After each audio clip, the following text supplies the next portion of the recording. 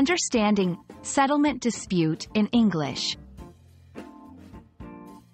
Hello, everyone. Welcome to our English language learning channel. Today, we're diving into a very interesting topic: the meaning and use of the phrase settlement dispute. Whether you're a beginner or an advanced learner, understanding such phrases is key to mastering English. So, let's get started, and by the end of this video, you'll be more confident in using and understanding settlement dispute. First, let's break down the phrase into two parts: settlement and dispute. Settlement refers to an agreement or resolution, especially in a legal context, where parties conclude a disagreement by reaching a mutual decision. It often involves compromise or the payment of damages. Dispute, on the other hand, is a disagreement or argument about something important. It can occur in various settings, from personal relationships to international relations, but it's especially common in legal, business, and financial contexts. When combined, settlement dispute generally refers to a disagreement about the terms or execution of a settlement.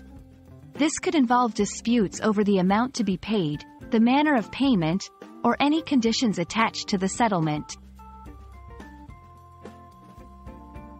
To better understand settlement dispute, let's look at a few examples. 1. In a legal setting, two companies might reach a settlement over a patent infringement case. However, if one company believes the other is not adhering to the agreed terms, a settlement dispute may arise, potentially leading to further negotiations or legal action. 2. In personal or community contexts, neighbors might resolve a boundary issue through a settlement. If later one party does not follow the agreed terms, such as not moving a fence to the agreed position, a settlement dispute can occur, requiring additional discussion or mediation. These examples show how settlement disputes can arise in different areas of life, emphasizing the importance of clear agreements and good communication. Resolving a settlement dispute often requires negotiation skills and sometimes legal advice. Here are a few tips. Communication. Open and honest communication can often resolve misunderstandings before they escalate. Documentation. Keep detailed records of agreements and communications to support your position.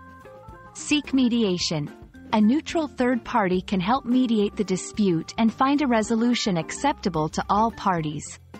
Legal consultation. In complex cases, consulting with a legal professional can provide guidance on your rights and the best course of action. Understanding and using the phrase settlement dispute correctly can enhance your English communication skills, especially in professional and legal contexts. We hope this video has shed light on this important phrase and equipped you with the knowledge to handle such situations effectively. Thank you for watching, and don't forget to like, share, and subscribe for more insightful English learning content. See you in the next video.